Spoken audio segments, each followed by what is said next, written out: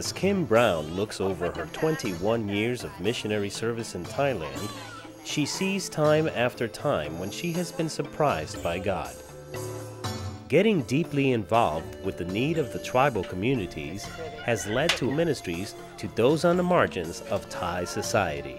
As we were working with AIDS education, we began to get referrals of people who were dying of AIDS in their villages.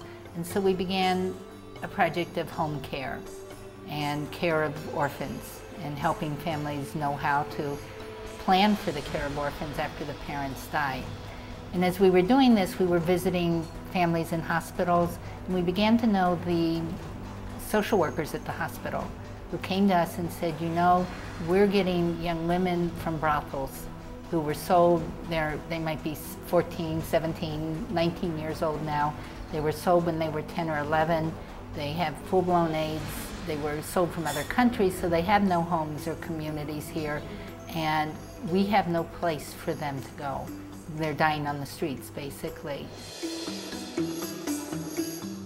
We knew that this was a problem and had been praying about it for about 4 years, and until God was calling us. We got a check from $200 from a church in America on the same day and just thought, okay, God's not only bringing us a problem we've been praying about, but is bringing us the resources also. Very plainly, I see lives transformed by God's love. God's there first. God's there where nobody else is there. We had 2 little girls that just lost their parents within a month, and they said to me, you know, we have nobody. We have nobody, but we have God. We have us and we have God. And God was there way before we ever knew about these girls.